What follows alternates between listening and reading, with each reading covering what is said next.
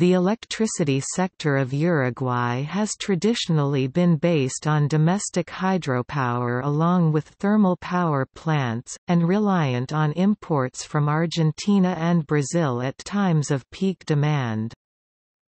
Over the last 10 years, investments in renewable energy sources such as wind power and solar power allowed the country to cover in early 2016 94.5% of its electricity needs with renewable energy sources. Hydropower provides a large percentage of installed production capacity in Uruguay, almost all of it produced by 4 hydroelectric facilities, 3 on the Rio Negro and 1, the Salto Grande Dam shared with Argentina, on the Uruguay River.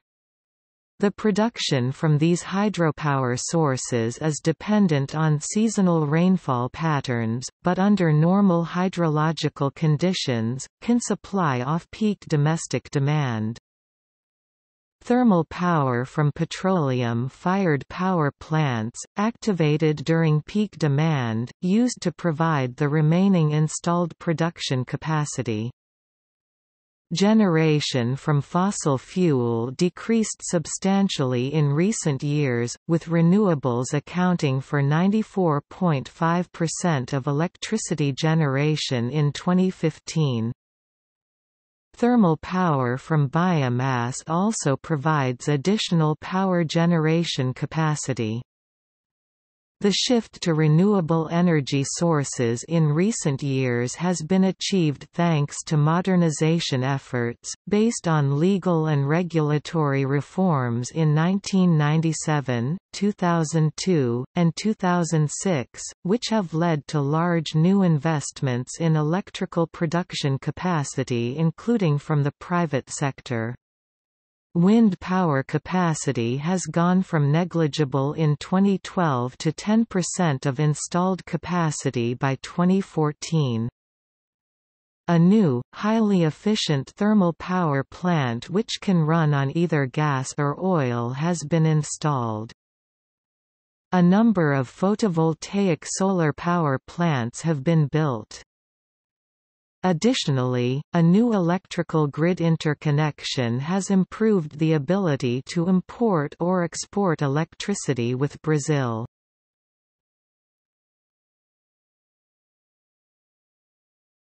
Topic: Electricity supply and demand.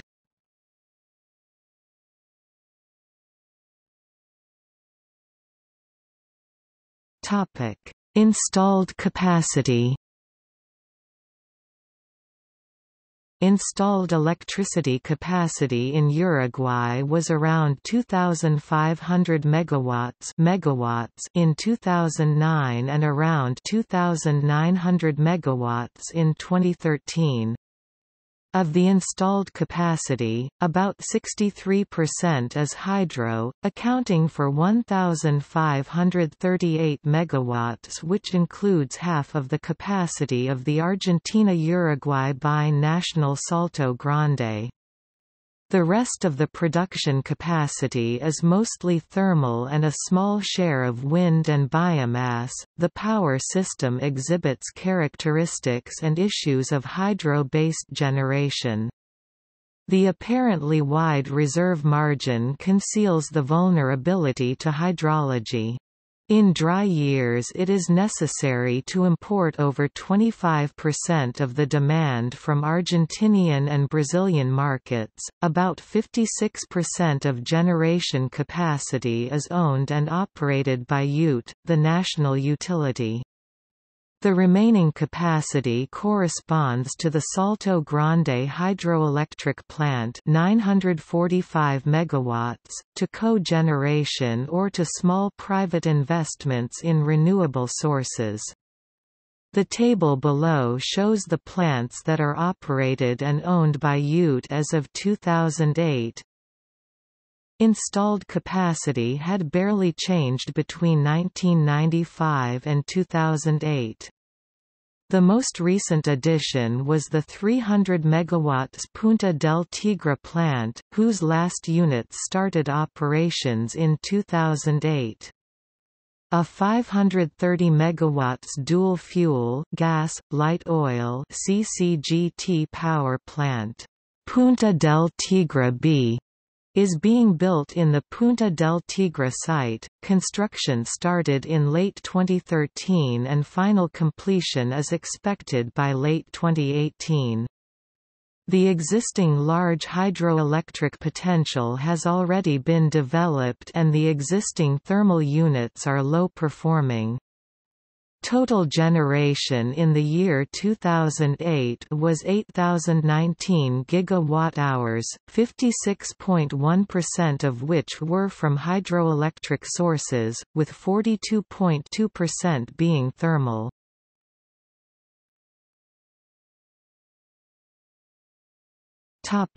Imports and exports. In the years leading up to 2009, the Uruguayan electricity system has faced difficulties to supply the increasing demand from its domestic market. In years of low rainfall, there is a high dependency on imports from Brazil and Argentina. Exports have historically been negligible. In particular, no electricity has been exported in 2009. The table below shows the evolution of imported electricity since 1999. 1 January to June 2009. These energy exchanges happen through two existing interconnections, a 500 kV line with Argentina, through Salto Grande, and a 70 kV line with Brazil, through Garabi.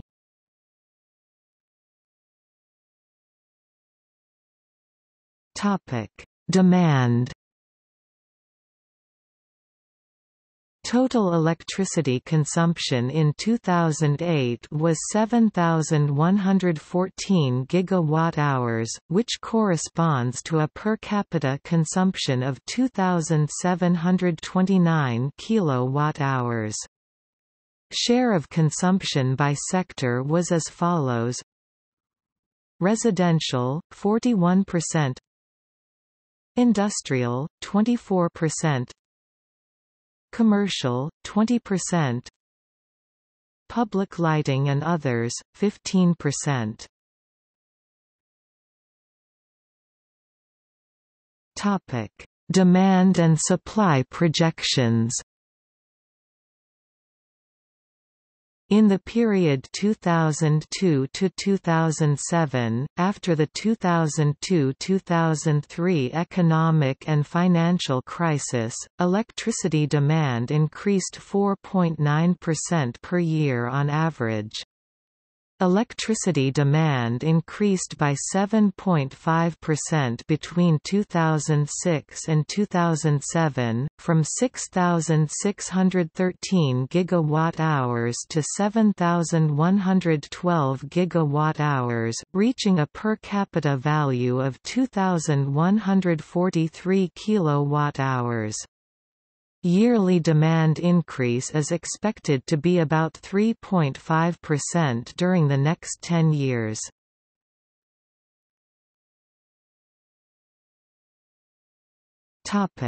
Reserve margin. Maximum demand on the order of 1,500 megawatts. Historic peak demand 1,668 megawatts happened in July 2009. Is met with a generation system of about 2,200 megawatts capacity. This apparently wide reserve margin conceals a high vulnerability to hydrology.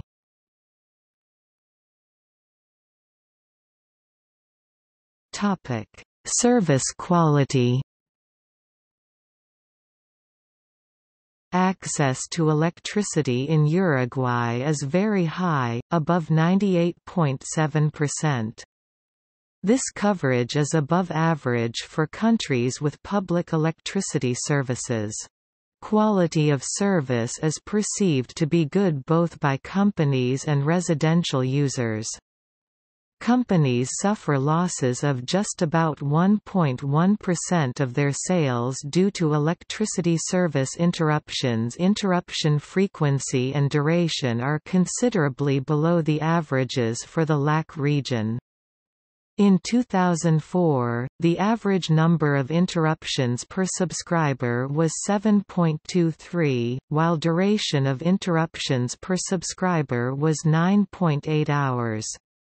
The weighted averages for LAC were 13 interruptions and 14 hours respectively. UTE has implemented a series of measures to reduce electricity losses, which were particularly high during the 2002–2003 crisis.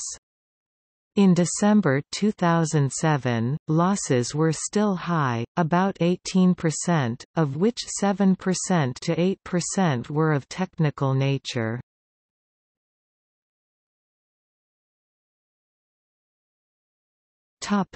Responsibilities in the electricity sector.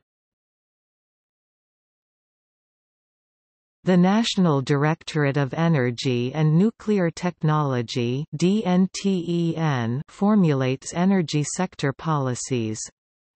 The regulatory functions are assigned to URSEA, the regulatory body. Both transmission and distribution activities are fully under the control of UTE, as established by the 1997 law.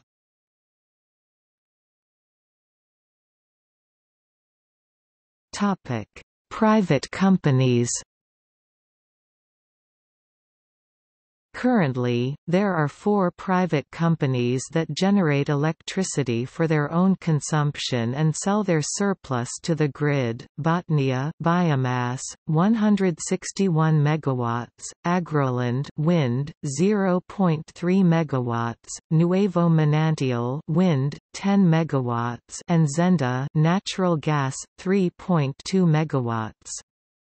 The Azucarlito plant 5 megawatts operates in the spot market. The current 6% private contribution to the generation park is expected to increase as investments in new wind power plants materialize.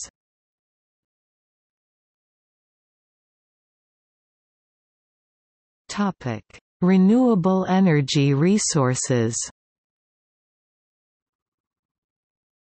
Renewables could play a role in future energy supply, in particular wind power, allowing Uruguay to reduce its dependence on imports. All the potential for large hydroelectric projects in Uruguay has already been developed. Existing plants are Terra 152 megawatts, Baigorria 108 megawatts, Constitución 333 megawatts, and the bi-national Salto Grande, with a total capacity of 1,890 megawatts. Uruguay has a favorable climate for generating electricity through wind power, but its cost, estimated at $45–50 per megawatt-hours for large projects 50 to 100 megawatts, is still uncertain. Consequently, the estimated wind potential of 600 megawatts cannot yet be taken as a feasible value, from an economic standpoint. Despite those difficulties, according to the government's strategic plan, Uruguay will have 300 megawatts of installed wind capacity in 2011 and should reach 500 megawatts in 2015. The National Environmental Directorate (DINAMA) has already received several requests for new wind projects, and UTE had a very positive response to the bidding process launched in mid-2009. In August 2009, the government of Uruguay approved a decree that allows UTE to bid 150 megawatts of wind power. $300 million United States dollars of private investment are expected as a result. The first wind farm in Uruguay, the 10 MW Nuevo Manantial project in Rocha, which will sell the electricity generated to UTE, started operations in October 2008.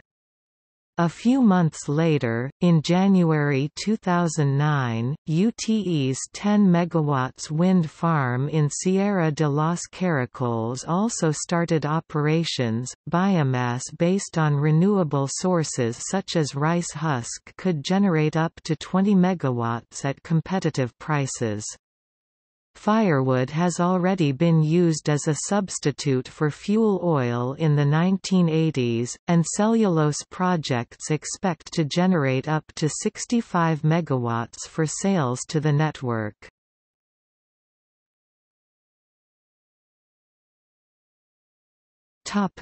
History.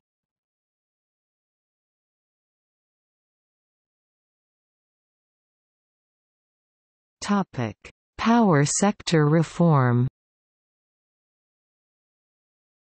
In 1997, the National Electricity Law was updated following the principles of the so-called Standard Model, which contemplated the separation of regulatory, governance functions from corporate functions, and put in place the regulatory agency URSEA and a market administrator, ADME. The reform contemplated the remuneration of generators in order of merit, the creation of a wholesale market with regulated prices in transmission and distribution. Where competition is not possible, the reform has not been effectively implemented. After passing the modifications to the electricity law, secondary legislation was not forthcoming and the system continued to operate without any significant change.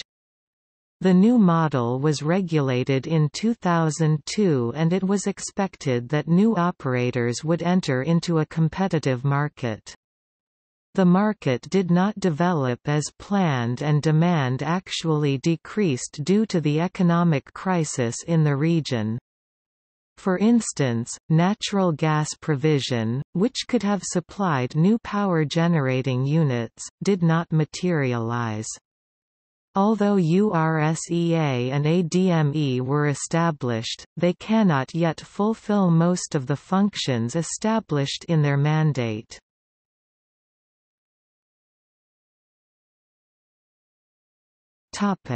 Dependence on imports.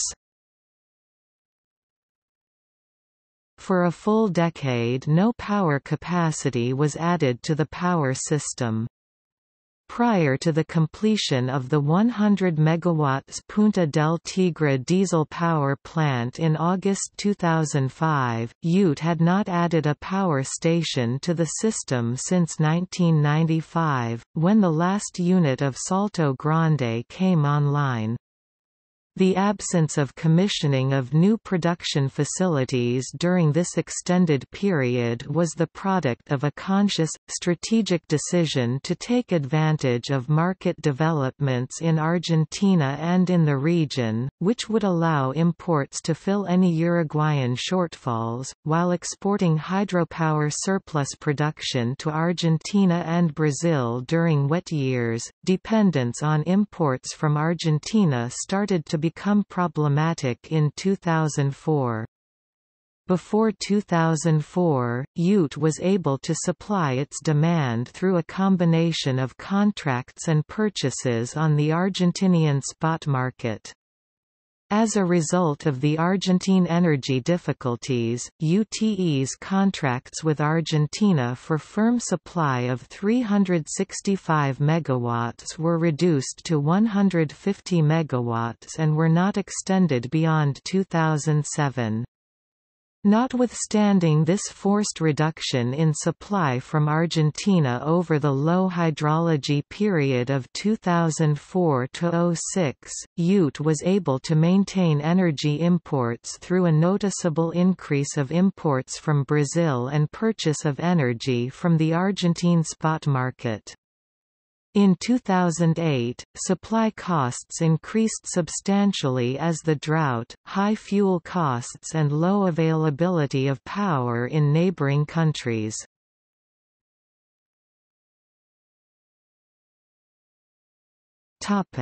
Policy options.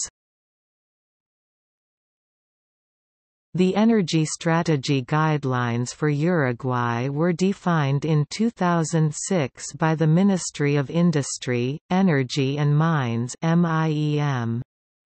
This strategy includes, diversifying energy sources to reduce costs and emissions, as well as increase energy security, increasing private participation in new renewable power generation, increasing regional energy trade, and facilitating availability and acquisition of energy-efficient goods and services, including efforts to raise public awareness regarding demand-side management interventions.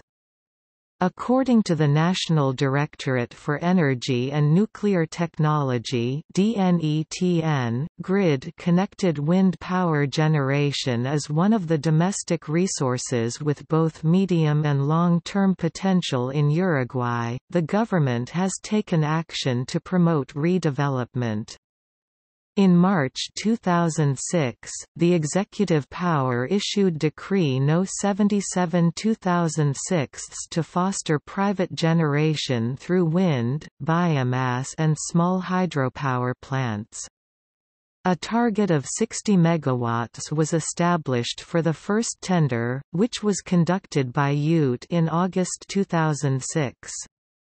Although bids received for wind and biomass projects were all higher than $70 per megawatt-hour, this can be attributed to the small size of the proposed projects and the uncertainty of contractual arrangements. Interconnecting with Brazil is also particularly attractive. The expansion of the interconnection capacity with Brazil may be carried out either along the coast or from Salto Grande. This expansion would contribute to diversifying the supply sources and could be done in order to take advantage of the installation of large thermal coal plants in the south of Brazil.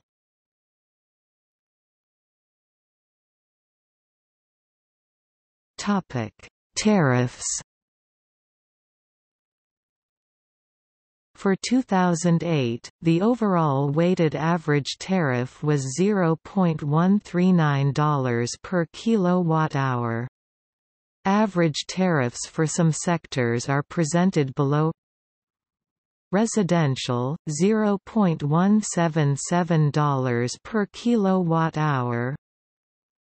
Large consumers, $0.047 per kilowatt-hour. Medium consumers, $0.131 per kilowatt-hour. Public lighting, $0. 164 per kilowatt-hours.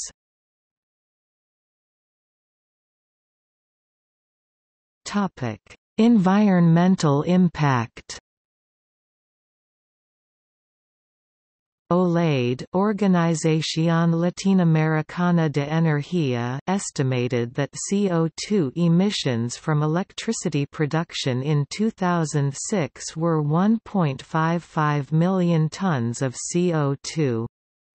As of September 2009, there were only 3 registered CDM projects in Uruguay, all of them related to energy: the Montevideo Landfill Gas Capture and Flare Project, the Fray Bentos Biomass Power Generation Project, and a project on partial substitution of fossil fuels with biomass in cement manufacture.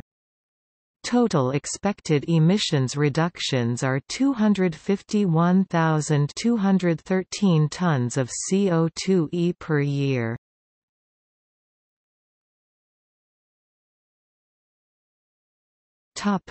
External assistance. The only active energy project financed by the World Bank in Uruguay is the Energy Efficiency Project (PERMER), with a $6.88 million United States dollars grant from the Global Environmental Facility. The objective this project is to increase the demand for and competitive supply of energy efficiency goods and services, contributing to improved efficiency of energy use, reduced reliance of the Uruguayan economy on imported electricity and fuels, and reduced emissions from the energy sector.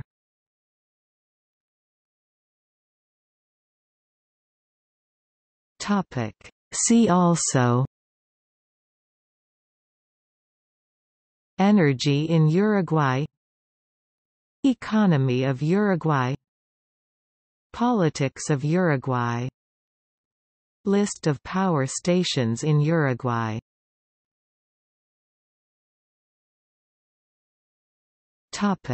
Notes.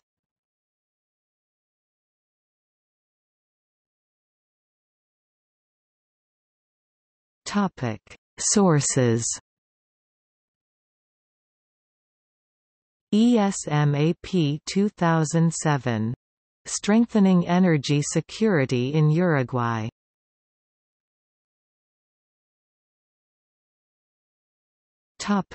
External links: UTE, National Energy and Nuclear Technology Directorate (DNTEN), Electricity Market Administrator (ADME), National Environmental Directorate (DINAMA).